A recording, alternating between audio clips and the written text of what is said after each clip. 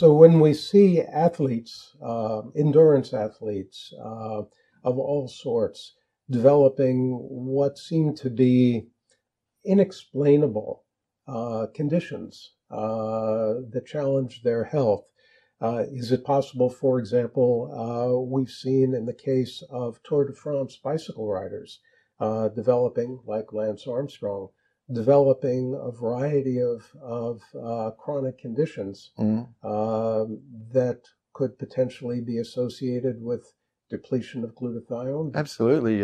Strenuous, particularly high cardio exercise for over a long period, you're breathing faster, which means you're generating free radicals at a much faster rate, which means you're depleting your glutathione.